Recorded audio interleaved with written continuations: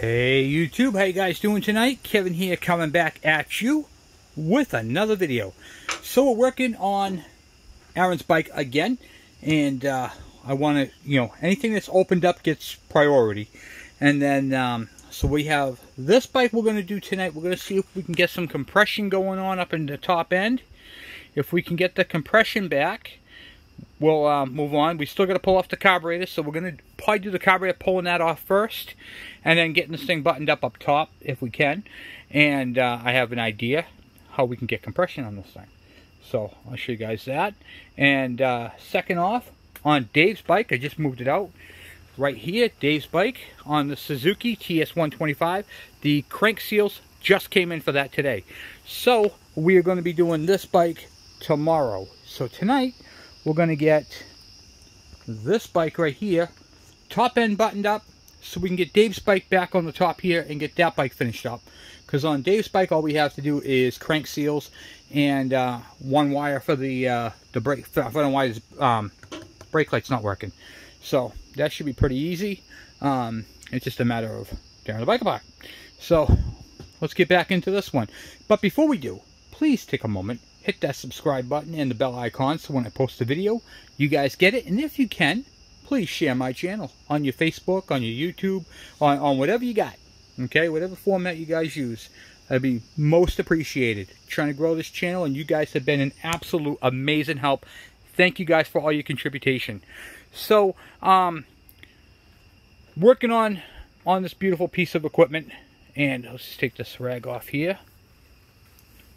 Now, I put rags over everything that's opened up, and the reason why is because I have a dirt floor. And if you don't, dirt can actually pick up underneath those. So if you guys have one of these Shelter Logics, that's the name of the brand of the tent that I'm using. Air can get underneath there and stir up some dirt. So make sure you cover over everything and cover it over the best you can. One of the things I like to do, and if I'm not going to be using it for a little bit, like say I'm going to be in all day, I like to take some masking tape and tape over inlets and stuff like that. So I cover over the car. It just stops dirt and debris from coming in. This part right here is easy to blow out, but it's a lot harder when it's inside the crank. So we don't do that. We cover it over with rags. It's just one of the things you guys should be doing. I just wanted to bring that to your attention. All right, enough of that. So let's get. Let me explain to you what's going on. Okay, I have two pistons. This is the piston right here that's in the bike right now, and you can see how it's got a lot of carbon. The rings are really shiny, and it's, well, this piston's junk. It's been hammered on. Okay, now I have a G4 that happens to have the same piston, and I believe, so this one here kind of suffered from the same thing. Yeah, this one kind of suffered from the same thing. So what we're going to do is we're going to see if we can clean up this piston right here that's not abused. It was run kind of funky. You can see how it's burnt on top of the piston, but we're going to clean all that up and see if we can reuse this piston. If we can reuse this piston with some different rings, I think that'd be great for that cylinder. Now, the cylinder had some grooves in it, and I kind of, what I did was, it was stepped up from when he hammered on the top of the piston. It kind of marred up the cylinder, so I cleaned it up the best I could. We got to wash it real quick, and we're going to use it. I was able to get those marks nice and smooth. You guys can see inside there. It's kind of hard to see, but it's nice and smooth in there. It's nice and clean.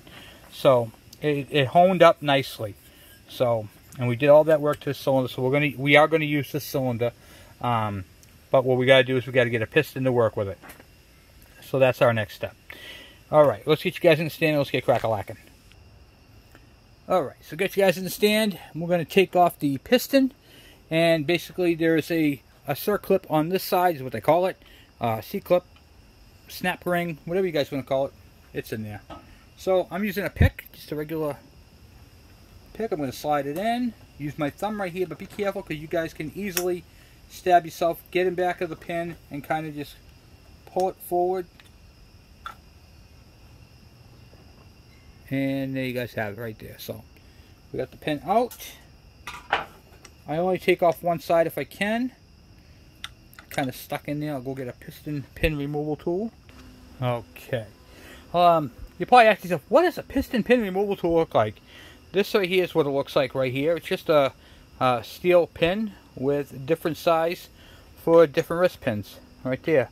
And what I'll do is I'll put that on the other side, and I'll use my brass hammer and tap, tap, tap-a-roo. Alright. Just sometimes they stick in there, you know. Yeah, that wasn't there. Okay. Kind of hot with the throttle on the way, but it's alright, we can figure that out. Wow, that one's in there.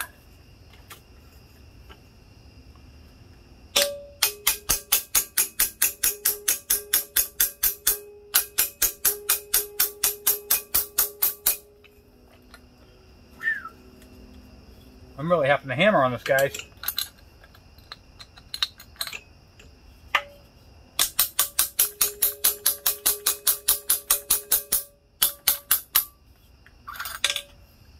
Okay.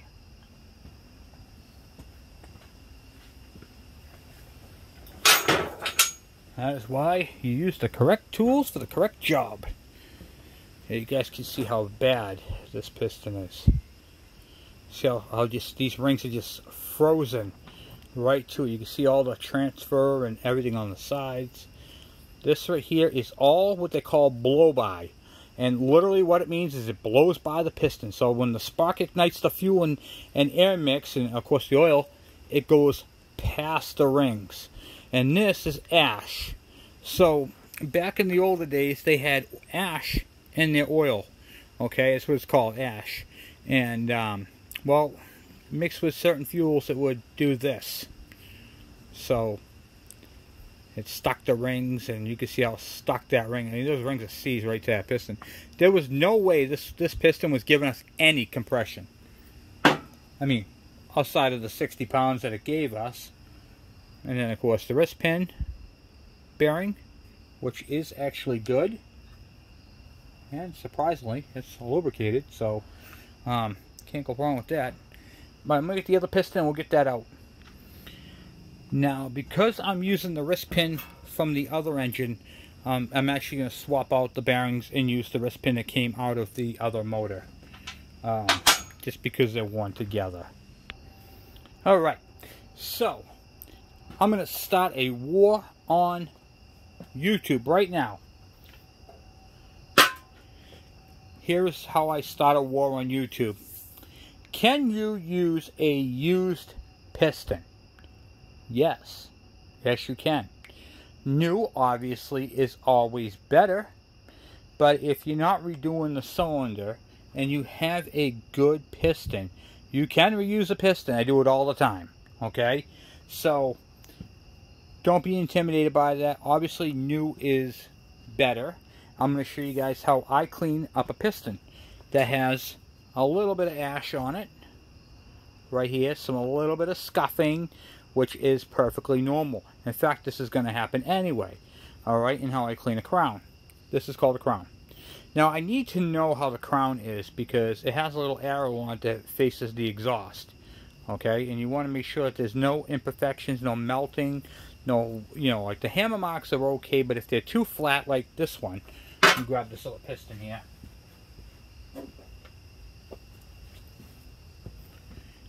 The crown has a flat spot on it. I don't know if you guys can see right here. It's dented.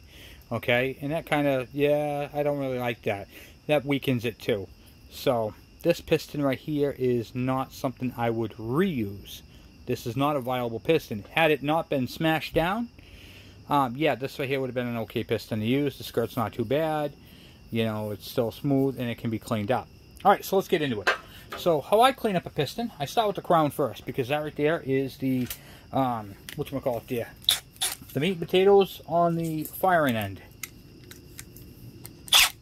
I'm using my brass brush and I'm going to clean up the top. Now I'm not going to do that right now on the screen. I'm going to shut you guys off for a second. I'm going to do that because it's really loud.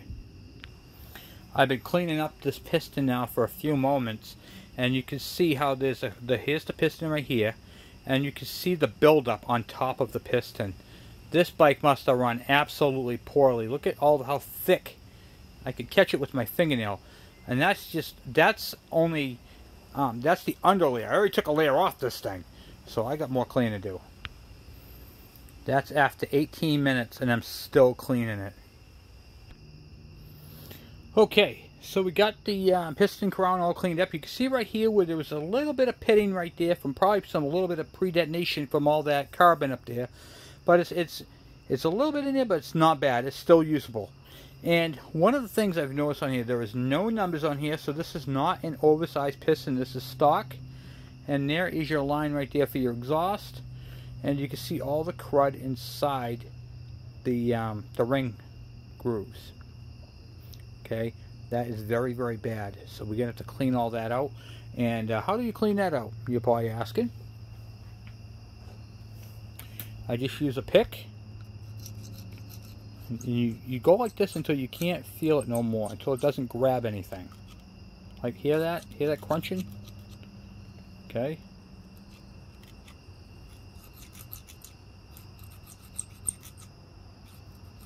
Just go back and forth on it. And the other thing you can use a small flathead screwdriver right in there too, and just kind of run like that.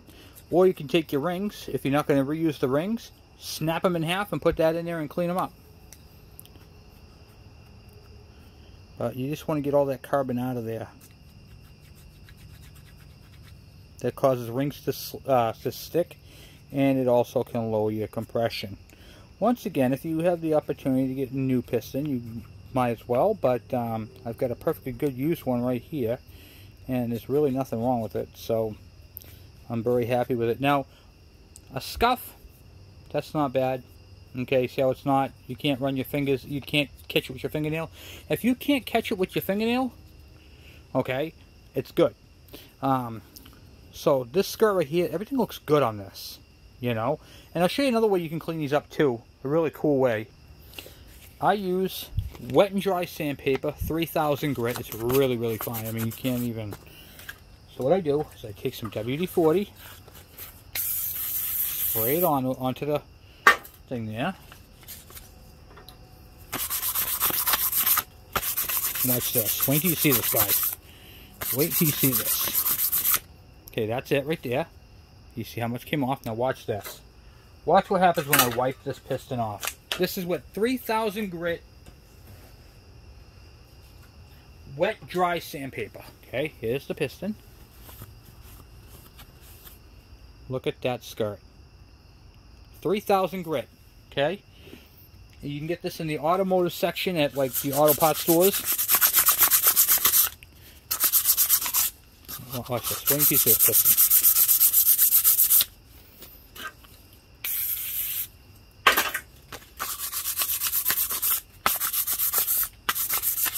I'm not pausing it, I'm just keeping you like this. Sorry for the up and down motion on the screen. Hopefully I don't make you sick.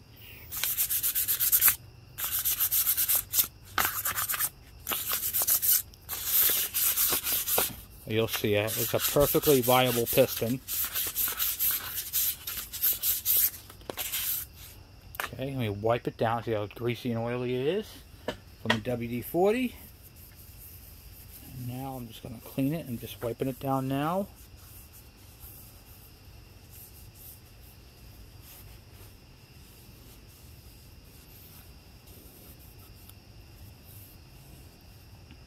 Look at that, guys, huh? There's a scuff mark right there, but that's okay. Like I said, you can't run you can't catch your fingernails in it, so it's perfectly good. And it's basically that's it. So I'm going to clean up the rest of this, and I'll be right back. Alright, so now I got the piston cleaned up. Looks nice, right? Huh? Not bad. Alright, I want to talk to you guys a little bit about why wrist pins fail. Alright, you see underneath this piston right here, you can see all that blackness? That soot? Okay, so what that is the blow-by that goes around the piston and goes into the crankcase and gets mixed in with your air and fuel mix. Okay? When that happens, okay, now you're just taking the dirt, the soot, and you're going up the transfer ports onto your piston, and then it just bakes it on here. You saw that thickness, how thick everything was, because it blew past the rings.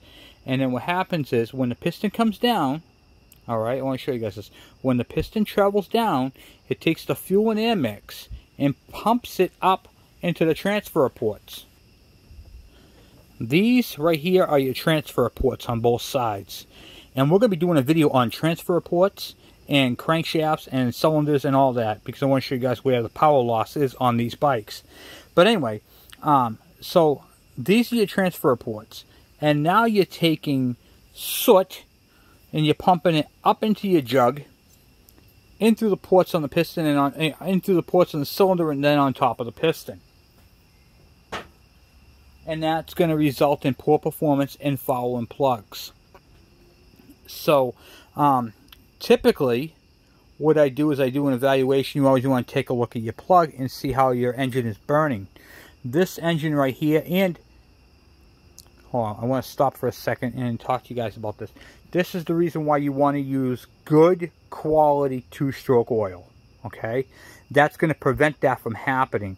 Low ash, you want to use the proper oil. You don't want to use oil that was intended for, say, a boat or a liquid-cooled engine like a KX100. Okay, because the KX100 might be a 100 cc's, but it's liquid-cooled, has different oil, and that gets pre-mixed. So this is where the pre-mixing and the what do you call it, the oil pump are two different oils. So you want to make sure when you buy your oil for your bike, it is low ash, it is for oil injection, and you want to make sure it's for an air-cooled engine. Those are your three things you want to make sure of. Because if it's not, remember how black that piston is, that can happen to you. These engines are not designed to be pre-mixed. Okay? Pre-mixing them is just not good for these engines. So make sure you take the time and do your bike up right. You know, use the proper oils, leave the oil pump hooked up. When your oil tank gets to a half a tank, top it off. That way you don't have to ever worry about bleeding it off. Use the half tank rule. Okay? Alright guys, I want to show you guys something else you want to make sure of. Make sure your pins are in. Okay, these are your alignment pins for your piston rings. If they are not in there, throw away the piston, grab a new one. Don't even try finding it or putting it back in. You need a new one. You need to find what happened to the old one, but you don't want to try putting them back in. If they are sticking out past the ringland, don't drive them in. Replace them, because if it came out then, it'll come out again. Alright? So, alright, let me get this thing finished cleaning up, and then we'll get crack-a-lacking. Okay, so we have the piston all cleaned up right here. We have the cylinder all prepped and ready to go. We checked it for flatness. We checked the cylinder. We checked the gasket surface. The gasket surface I already cleaned on the engine and slipped a new gasket onto it. Okay, so now the next step. We're using a used piston. We have the rings that came off of it, so we're going to check the rings first. Okay? Now, shiny rings can be dulled up using the same method we use to clean up the piston is with 3000, and you can just buff them until they're, what do you call it there, and dull them up a little bit. Okay? There's a couple things you need to know about piston rings. These piston rings aren't just rings, they're also bearings. These are what keeps the piston sliding up and down the cylinder, okay? They have a big job to do. And there are two rings on the two-stroke pistons. Some pistons have one ring. And it just really depends on the build of the motor, okay? So these are the rings that came off that piston. And they're not bad. Okay. So if you look, I don't know if you can see it or not. I'm going to put my finger there. See if I can blow you up here a little bit. Yeah, I can. Okay, see how the rings are tapered? Okay. So when they close, they're going to close like that, and they're going to have the taper part. The bottoms are going to touch, and then the top is going to be open. Because they have to fit around that pin. Alright? So if you have them upside down, the top part's going to hit the pin, and then it won't even go into the cylinder. Alright? So even though we're using used piston rings, and we're going to assume that they're okay, they're good, never do that. Never assume. What we're going to do is we're going to take the piston rings, we wipe them down, they're nice and clean, okay? They look alright, they don't look bad. we're going to stick them into the cylinder one at a time.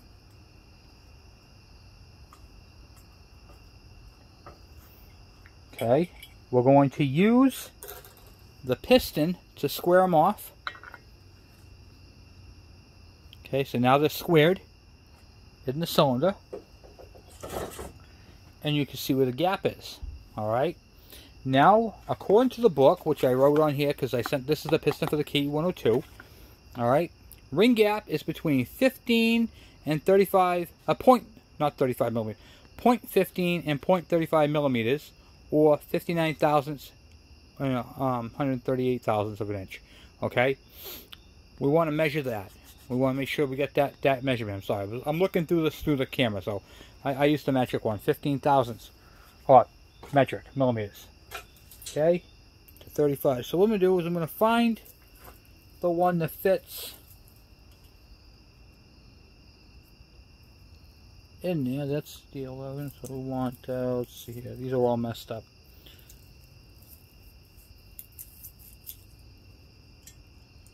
That's 20. So let's go bigger than 20.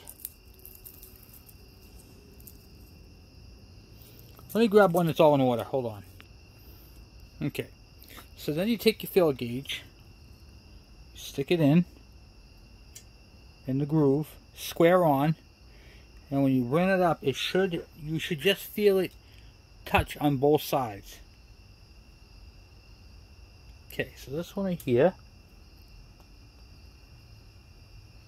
Can't move it back and forth. It's kind of hard to see without the light on. Hold on.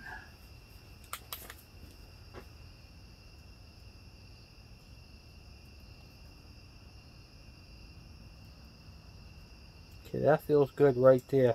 I can feel it touching both sides. So this is 0.25. So you see right here, it's from 0.15 to 0.35. I'm at 0.25. Okay, so that's the one you want to use. Well, that's the one. That ring is the one you want to use, not the feel gauge. So I was able to get that to 25, and I could feel it just. I can't move it side to side. Okay, so that's a good ring. Now we're gonna say that when you put the ring in there, it was 0.10. Okay, what do you do? I'll show you what you do. So what you'll do is you'll slide the ring back out of the cylinder. You'll take your nail file and you will change it. You'll file it a couple of times and then retry it. File it a couple of times and retry it. Now, why is ring gap important? As the engine heats up, cylinder will get a little bigger and so won't the rings. And that gap will actually close up. So it starts off at this, but by the time the engine gets hot, it's going to be around 8 thousandths. Okay? And that's what you want. If you have too tight of a gap, the ring will actually overlap itself and it will seize into the piston and just ruin your cylinder. Okay, so this ring right here is good. This can go back on, and we're going to grab the other ring and I'm going to clean that one up real quick as well. I'm just wiping it down, checking for imperfections on the ring, making sure that there is no score marks on the ring itself, and then I'm going to stick it in.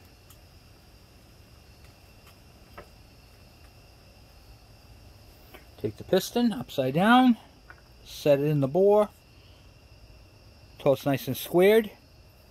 That is. I'm going to try the same size that one is, because chances are they'd be about the same.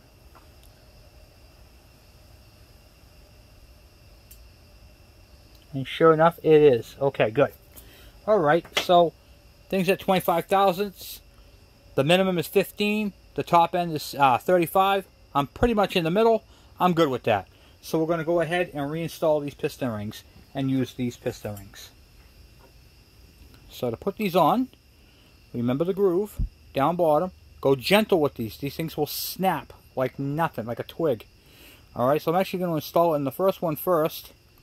And then what I'll do is I'll use my finger here, push up on it, set it onto the next ring land. and walk it down like that. Now you can really see how it fits. See how it fits into the pin? So when it squeezes together, it should land right on that pin like that, and that's going to make a full circle. Do the same thing with the top. Locate that pin right there. Top ring is always the easiest, but you want to get the second one done first. And that's it. That's all there is to it. Just kind of rolls right around it, and boom. Alright, let's get you guys moved over there, and we're going to install this piston. Alright. Always treat a used piston as if it was new. These are a couple of heat shrink tubes I throw over here because that's where it's going to be sitting. Alright, let me get my... I am using Permatex Ultra Slick. This is the part number right here, 81950. I've been using stuff forever and a day. I absolutely swear by this stuff. So on every single bike I use, I do a top end to, or a bottom end, or whatever I use, that's what it is. Alright, so I gotta kick this thing over a little bit here and get that connecting rod up. See if I can do that. Hold on.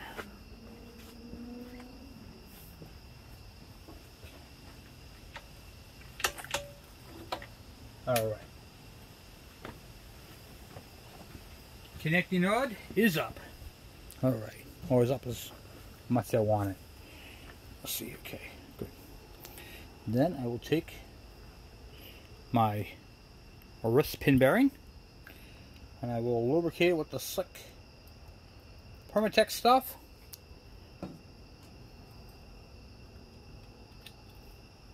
And just slide that right in there. Boom. Okay, so that's in there. Then I shall take the piston. There's an arrow right here that faces the exhaust. And I drove the piston pin out this way, so I leave that in like that as a reference. It's nice and clean.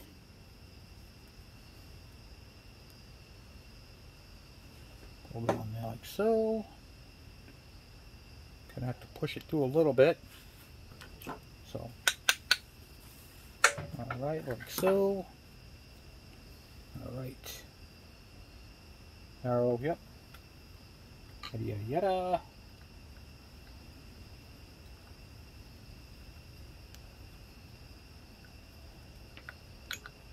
Oh, I pushed it in too far. Hold on.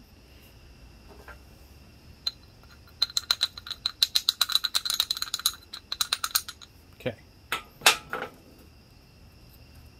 pushed the wrist pin in too far to start. Okay, here we go.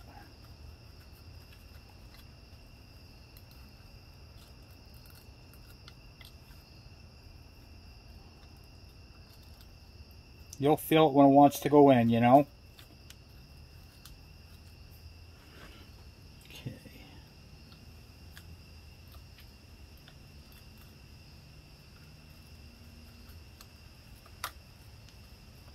Just like that. Okay. Then it will expose the groove for the connecting rod to the circlip, which is that little pin on the side. You want to make sure it's not rusted or worn. And if you suspect it, like I'm suspecting this one, I'm going to go replace it with another one. Okay. These can be a little bit of a bear to put in. Just remember to make sure you hear a snap.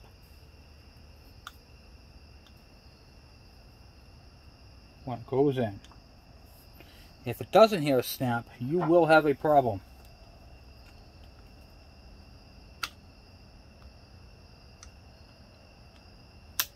I heard that snap. And then I always, even though I hear a snap, I'm going to inspect it anyway.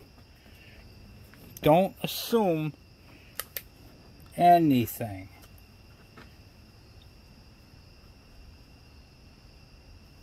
Okay, looks good. Going to double check up top. Yep, good. Alright, that's all the way in there. And then as a final test, I'm going to take my wrist pin tool. I'm going to stick it on the other side. And try to push the piston pin back out. And I cannot.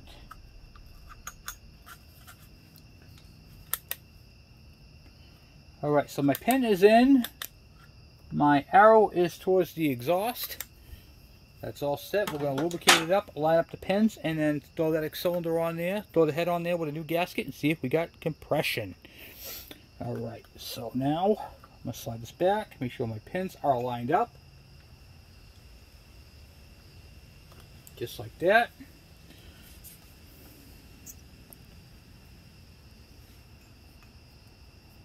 Lubricate everything. Not go crazy like I'm doing right now, but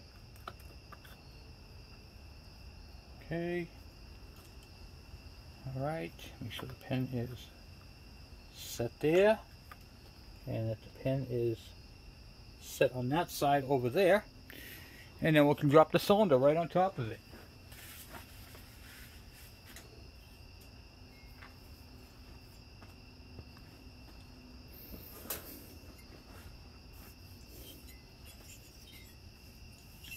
Here's the part that is tricky.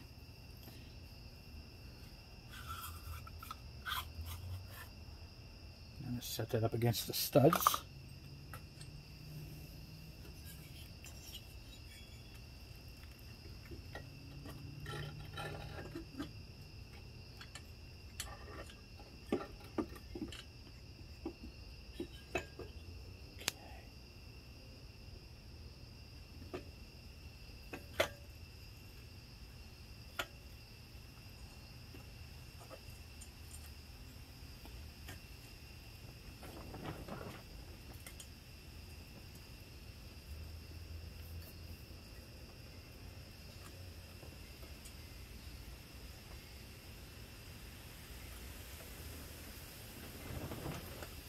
Sometimes they can move on you guys.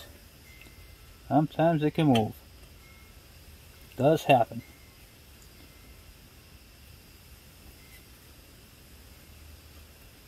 They're tapered, so you got to make sure you get them in the right, at the right angle, at the right spacing.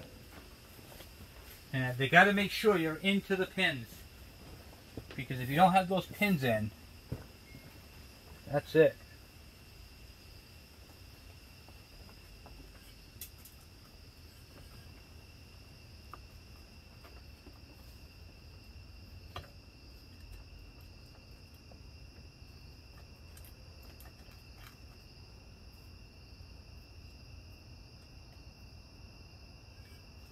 I got the top one, but I ain't got the bottom one. The bottom one's being a pickle. And the pin to that is right here. So I gotta go up enough, rotate it.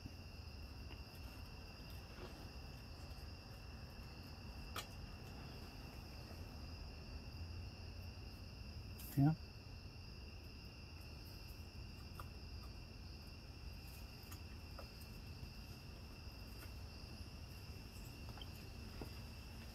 I was all pulling that out. Just like that. That, my friends, is how the magic happens. Alright, now get you guys moved over here. Like that. See if you guys can see. I'm going to see how easy it turns over.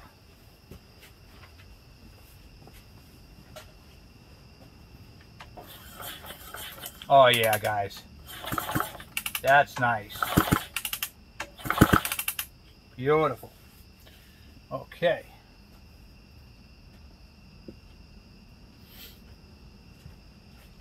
And then for a new head gasket. That's incorrect. That is correct like that. Yeah, that's it right, yep. Okay. So that the head gasket lines up properly around there.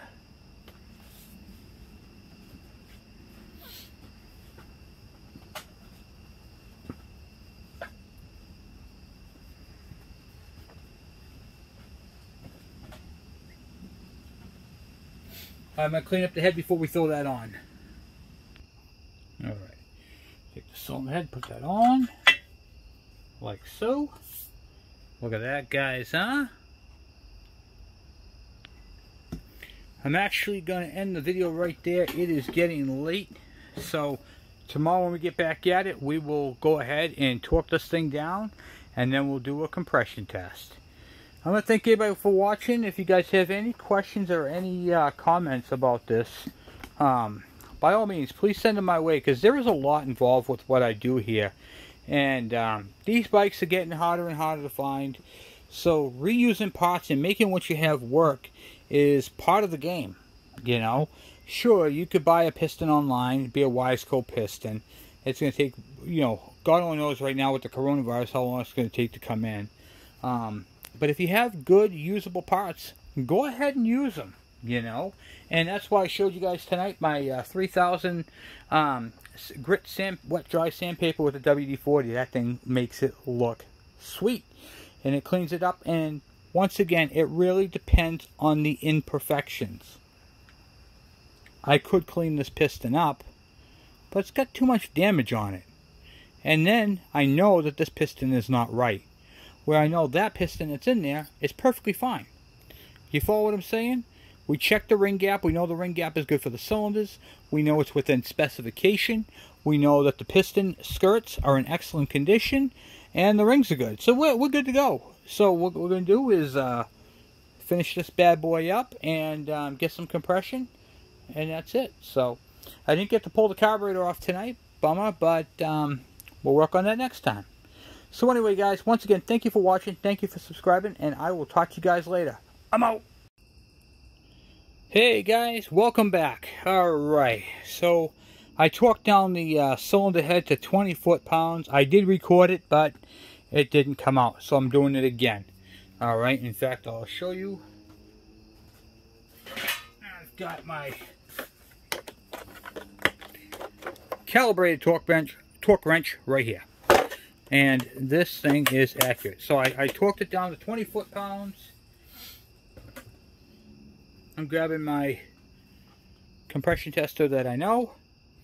And because, well, I forgot where I put the other one.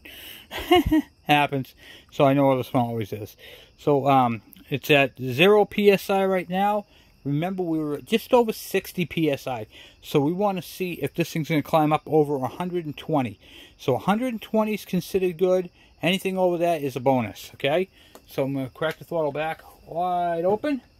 But before I do this, please take a moment and hit that subscribe button and the bell icon. So when I post a video, you guys get it. Now, I do have, on pretty much every video I did, I have torqued down the cylinder head. When you torque these down, I'm going to 20 foot-pounds, not 16. The book says 16. I go to 20. It handles it, and it lasts a whole lot longer. Because part of your maintenance is checking your head bolt torque. 20's the sweet spot. I go in a crisscross pattern, so, and an X. So the tip of my finger will be the bolts, and my knuckles are too. So go in a crisscross pattern. Boom, boom, boom, boom, boom. You don't have to do it in steps. I just go 20, 20, 20, 20. Boom, done. All right, so let's get this thing checked out.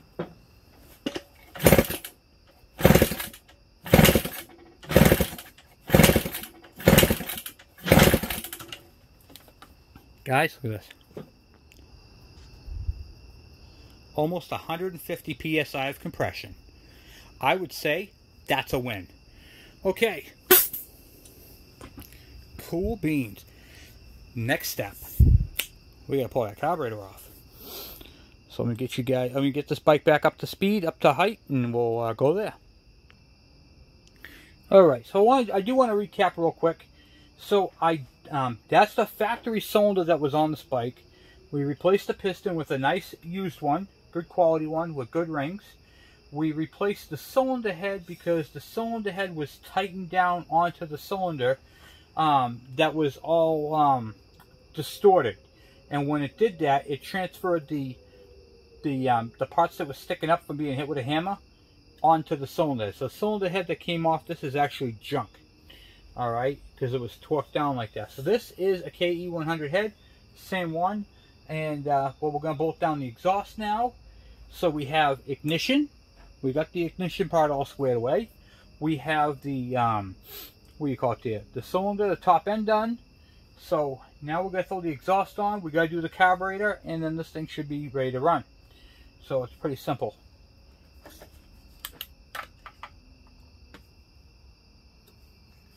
Okay, so this is the exhaust ring gasket right here. And you might look at that and go, "Oh, mine's not round."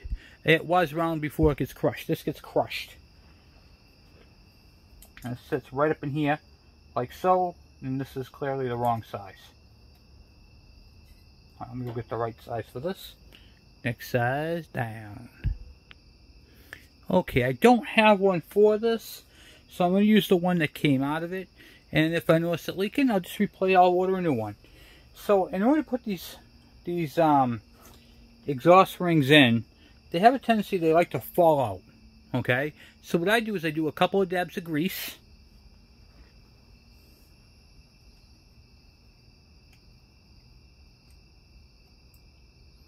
And I stick it right in there. And that holds it. Just like that.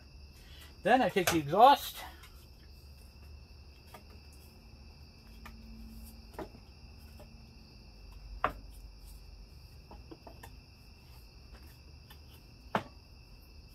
Try to fit it back in the way it came out. It's stuck on something here.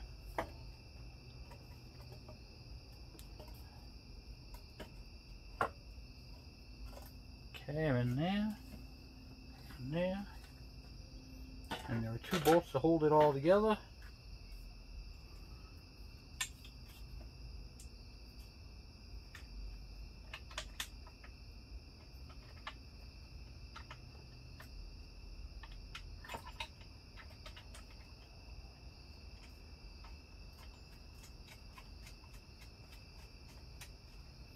I start the two back ones, but I don't tighten them.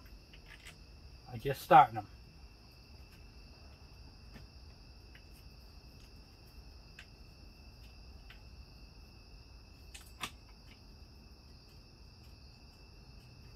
Okay, once they're started, then I do the front two.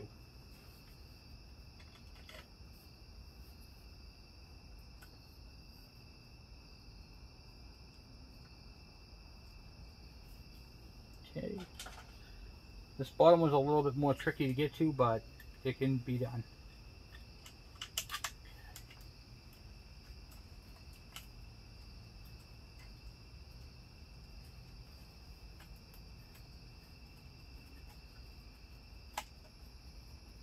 Okay. Now that part's on, I'm going to zap that together, and I'll be right back. Alright, so we got the two header bolts tight, we got the bolt there tight, and we got the bolt up top there tight. And that's it for tightening of the exhaust. Now what we're going to do, real quick, let's get back over here, let this bike down for a minute. Alright, so the next step we're going to do is, hold on a second. Okay.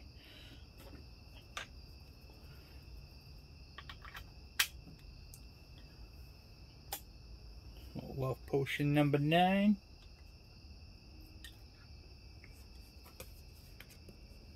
See if it'll even. Oh. I don't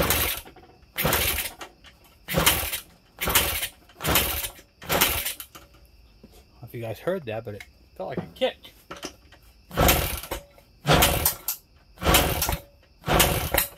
Yeah.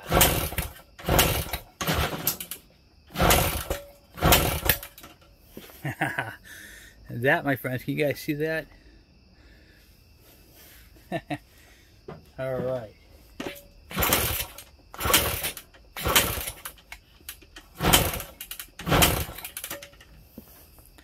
This thing's firing, guys. It's not running, but it's firing.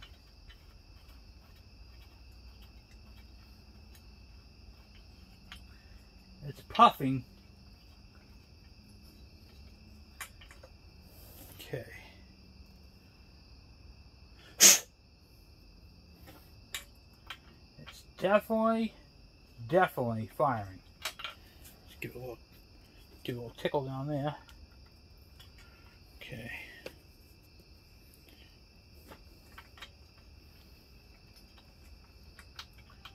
Oh yeah, I got smoke, guys, out the tailpipe here.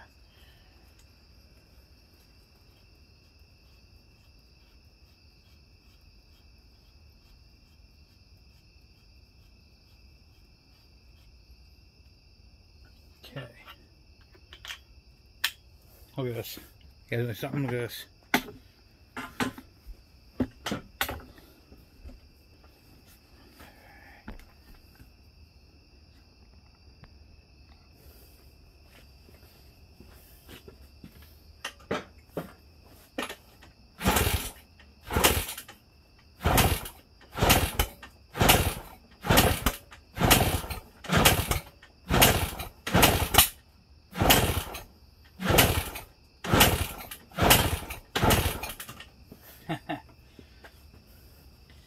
Now the reason why it's doing that is because there's a lot of oil and stuff in the crankcase from when they tried to free it up. So it's going to take a while for that to all break up. But once we clean the carburetor out, she's going to be a runner.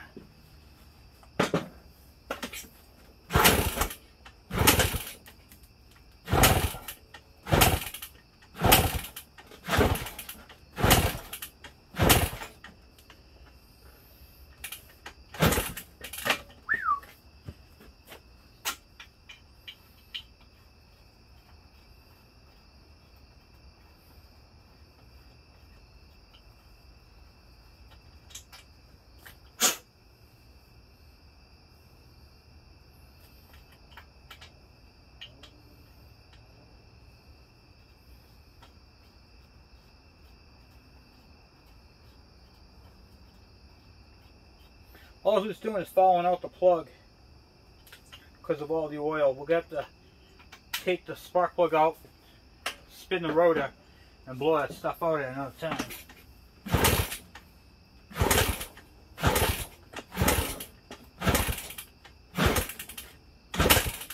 Yeah.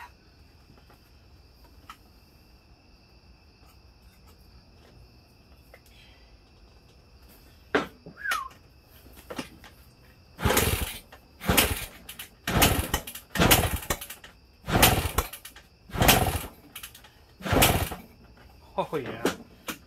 Oh yeah.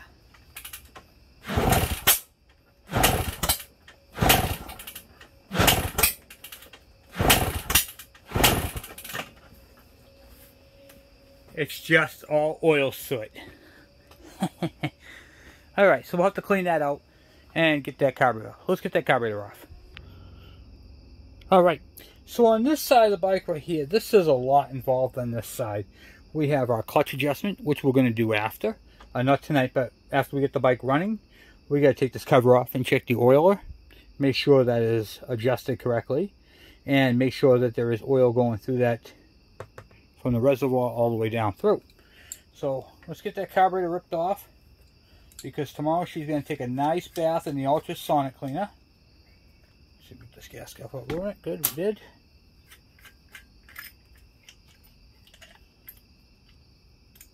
Okay, that's it. There's a flathead screw. Okay, and that comes off like that. This one has a remote choke up on the handlebars right here. You can see the cable. So we're going to pull that out next. Typically 12mm.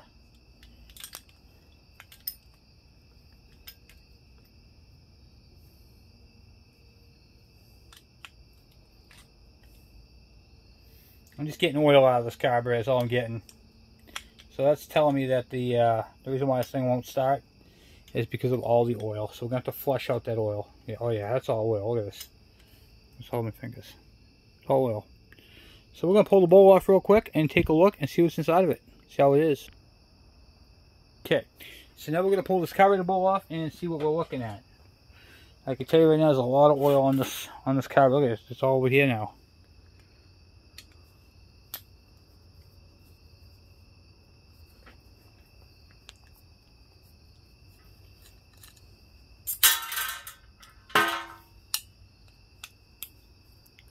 Carburetor is definitely going to need a bath in the ultrasonic cleaner. That's for sure.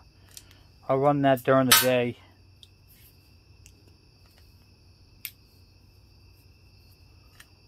Just curious to see how bad it is inside there. Hey guys, look at this. It's missing the pilot jet. You know, the auto mixture screw that goes right there? It's missing. It's completely gone. And it would, on the newer carburetors, it's on the side there, but this one's in the front. Completely missing. Wow.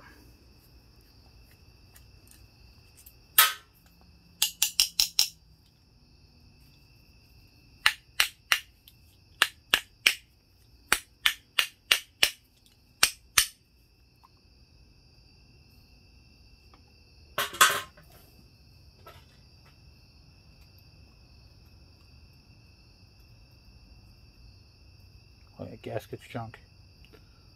Okay, no big deal. Oh! Yeah. There's no way it's running. Okay, so what we'll do is we'll clean this up. I'll replace this gasket because I already broke it. So we'll take that out of there, right out of there.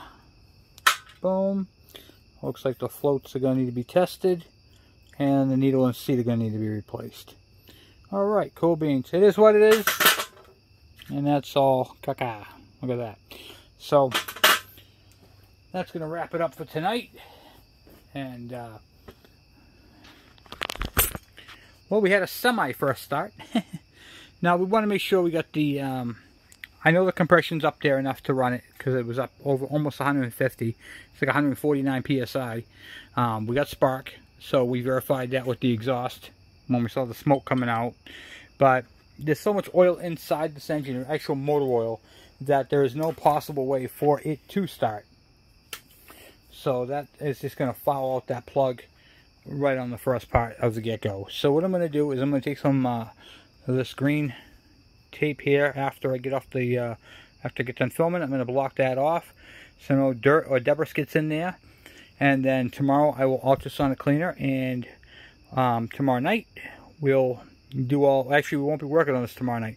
Tomorrow night we'll be working on Dave's Suzuki because the oil crankshaft oil seals came in, so we're going to be doing crank seals to the to Dave's bike. They finally came in.